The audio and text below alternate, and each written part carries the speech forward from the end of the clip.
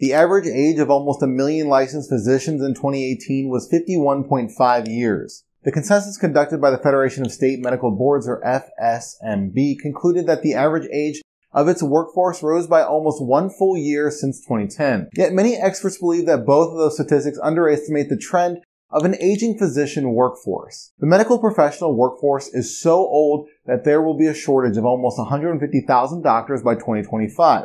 That fact still holds true even if medical schools increase their enrollment. The point I'm trying to make with all this isn't to explain the healthcare industry's workforce shortage, which falls outside of the scope of this video. It also isn't to make you feel bad, especially if you're a doctor who falls in any of the age ranges that I highlighted before. Instead, it's to point out that retirement is in sight for many doctors. The average age of retirement is almost 70 years old in the United States, so the majority of doctors are a part of an aging workforce that has devoted the last 20 plus years to the medical industry. Retirement is a well-deserved phase in life that means more time for relaxation, traveling, and visiting with family and friends. But before you get more time to devote to improving your backswing, there's a lot of planning that needs to take place beforehand. Of course, I'm not referring to which golf course you should choose to play. Instead, I'm talking about making your official retirement announcement to your coworkers and, more importantly, to your patients. Hi everyone, I'm Matt from Tactics, and today I'm going to show you 5 effective physician retirement letter examples. But before we get started, make sure you subscribe to our YouTube channel by clicking the button below. While you're down there, hit that alert bell icon next to it as well, so when we post new helpful content, you get notified.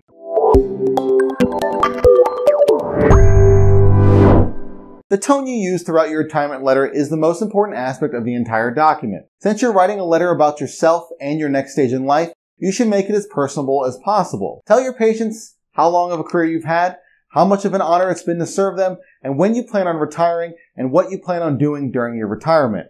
Each of those talking points helps encourage the celebration of you and your accomplishments while thanking your clients for the privilege that they provided you with taking care of them. There are design elements you should consider adding in as well to further personalize what you're sending to your clients. Adding your practice's logo, a picture of yourself, and your signature at the bottom are all nice touches that can go a long way in making your retirement letter more personable. This example letter from Long Pond Pediatrics looks very professional and includes personal elements. If you wanted to take it a step further, you could add personal anecdotes to each letter. It will take more time since those wouldn't allow you to mass produce what you said. However, what you add could go a long way in having your patients celebrate with you. As I mentioned in the introduction, retirement is something to celebrate.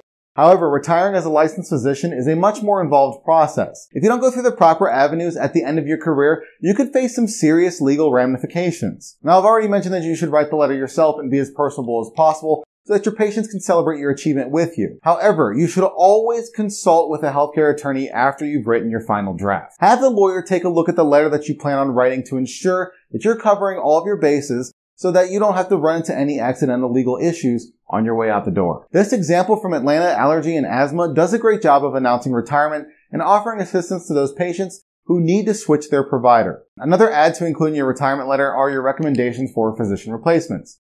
It's a best practice to give recommendations for adequate replacement physicians so that you don't end up with a claim of patient abandonment. Hopefully, the doctors that you're recommending aren't in the same situation as you and toward the later stages of their careers.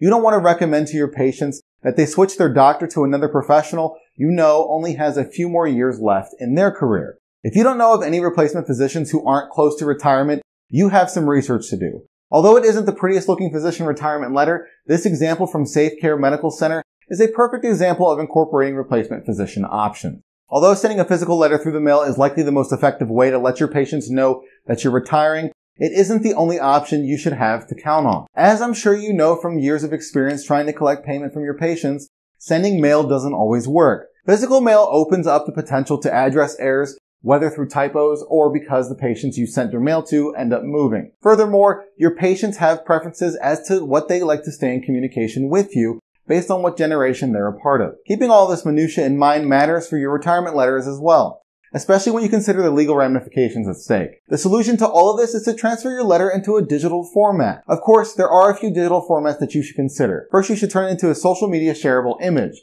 like this one from CVFP Medical Group.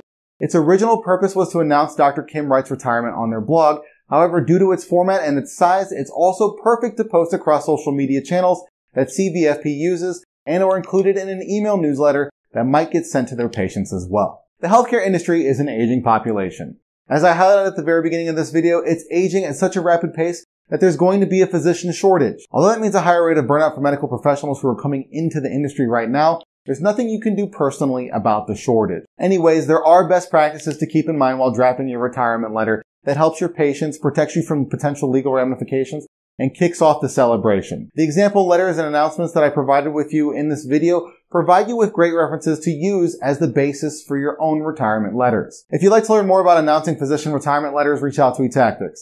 And you already made it this far into the video, so you might as well like it, share it, and comment below. What are you waiting for? Subscribe to our YouTube channel.